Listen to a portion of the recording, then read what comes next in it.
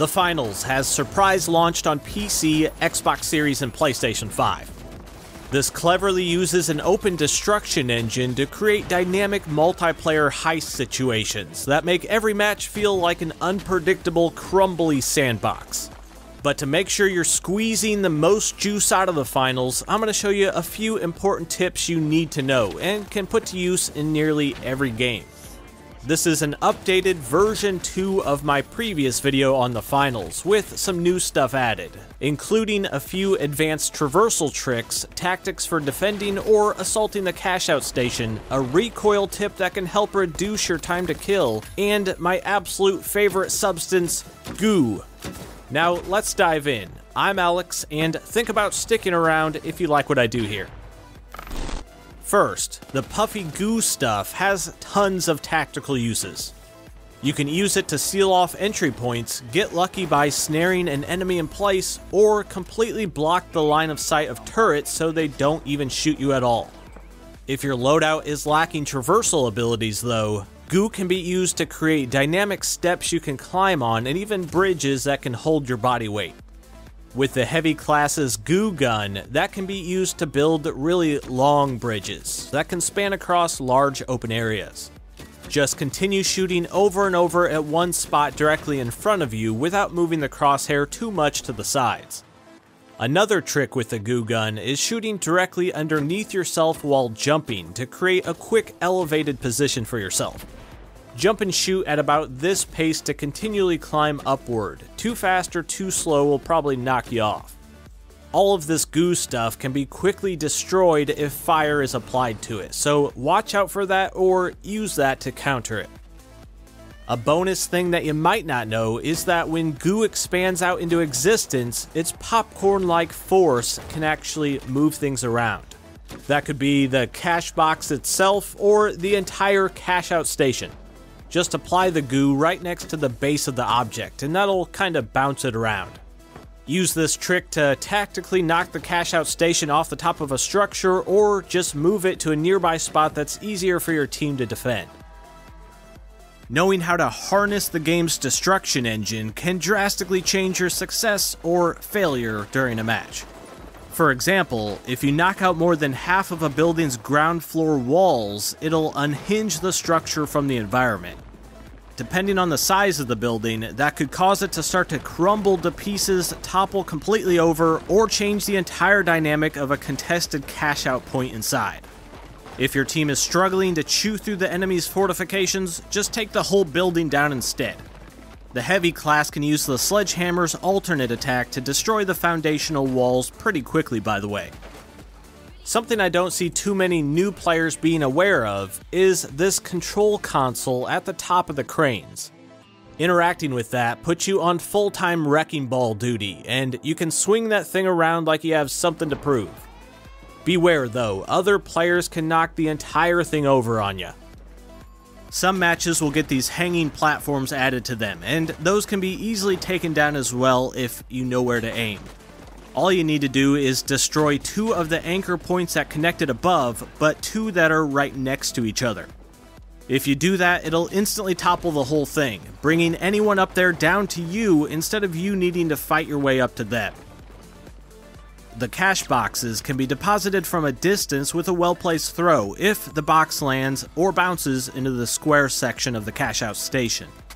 Luckily, you have some light telekinesis abilities, I guess, because you can grab and throw things a further distance than you might expect. Also, crouching very slightly extends the reach of your force grab. Throwing something without sprinting does a shorter range chuck of what you're holding. However, holding sprint while throwing will greatly increase the power of that toss. The heavy class has the beefiest arms, or force attunement I guess, because they can mentally throw things the furthest. Random things like potted plants, chairs, tables, and even the cash box itself deal damage when you throw it at someone. So hypothetical bonus points if you can eliminate someone with the objective itself. Send me the clip at BoomstickAlex Twitter. This next recoil and aim tip is mostly just for the brand new players out there who might initially struggle with the game's time to kill or not understand that every video game is not COD. not the fish. That'd be weird. With the medium classes AKM that most of the new players will be starting with, don't place your very first shot right on the target's head. You'll find that that'll bounce up your view immediately with the gun itself obscuring your target, which can temporarily throw off your tracking of them. Instead, try to place your very first shot at the upper part of their chest, think top lungs, which will perfectly bounce your recoil up onto their head for the rest of your shots, ideally. That makes it easier to counter the weapon's recoil and continue to land subsequent hits right on their face, while keeping your tracking of their movement less obscured by your gun model. You'll feel this in the handling itself more than maybe it translates here. All over the map you're going to find these red explosive canisters, and they need to hit a player directly or travel a certain distance before detonating. Otherwise they'll bounce right off the surface you might be trying to destroy if you're too close. However, if you throw it and immediately press the grab button, you can yoink it back in after it's been primed for detonation. That will let you pre-pop these to use them at closer range to the impact point, and you have a little bit over 2 seconds to throw it once primed. You can also lay these canisters down on their side to use them as short-range rocket sleds. Just stand on it and shoot the nozzle to span a gap in awkward style. The flammable yellow barrels take even longer to detonate after thrown, about 5 seconds after they land, but there's a trick to kinda shorten that as well. While holding one, you can melee bash it to prime it for detonation ahead of time, indicated by the flames starting to burn. Then you have about 5 seconds to throw it before it explodes. This can catch people off guard that are expecting a longer detonation time. All of the zip lines, ropes, and ladders that you use can be destroyed so that no one else can use them. If you just shoot them a bit, melee smack them, or the fastest, hit them with a sledgehammer, they will break. If your team is really hunkered down defending somewhere, try to eliminate all the ways the other teams could easily get up to where you are. You can also get some free, easy kills if you destroy a zipline over a death pit while someone's on it. I did this once, the video capture didn't save it, I swear. If you jump pad up to something but you don't want to be followed by another team enjoying your bounce, you can shoot those after use to cover your tracks. All of this can be countered though by other classes' own traversal abilities, like the unlockable zipline the medium weight class can get. Something else to know is that turrets can be placed onto walls.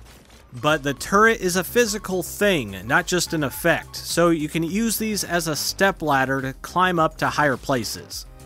If you're lacking traversal options, there's often always a way to get up to somewhere with a bit of ingenuity. By the way, turrets and some of the other deployables can be picked right back up by interacting with them, which will instantly replenish their charge.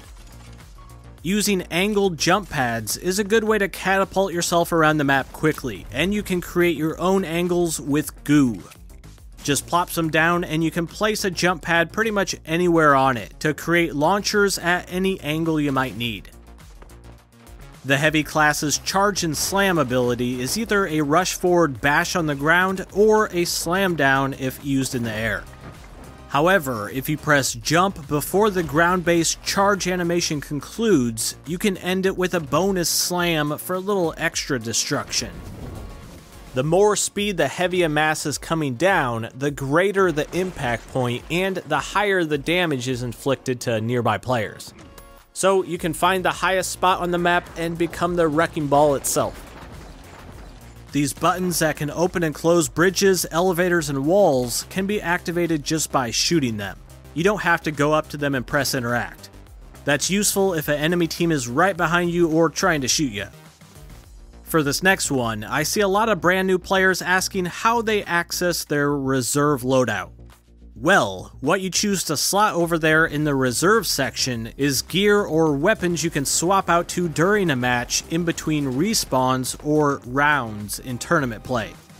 I would recommend having at least one mid to long range weapon and one close or melee range weapon to swap to, depending on if the objective is out in the open or in a cramped interior. Alright, let me know if you'll put any of those to use, or if you figured out some tips and tricks of your own that you'd like to share with the rest of the class. I'll be digging through the comments to see who has the most interesting or big brain tactics that they can make work. Thanks for checking this out today. Now get out there and fill up those lobbies. I'm really enjoying the game and I want it to succeed. I'll see you next time.